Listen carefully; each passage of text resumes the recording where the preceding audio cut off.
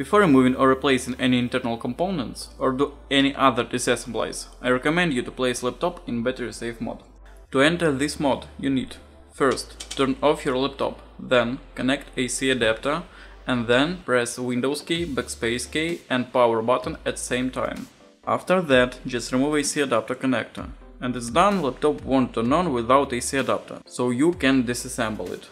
To remove service door, you need to loosen screw that secures it. And then, using some plastic tool, you need to pry up service door and remove it. Remove screw that secures it. And remove M2 SSD. It can be replaced with any other similar M2 SSD.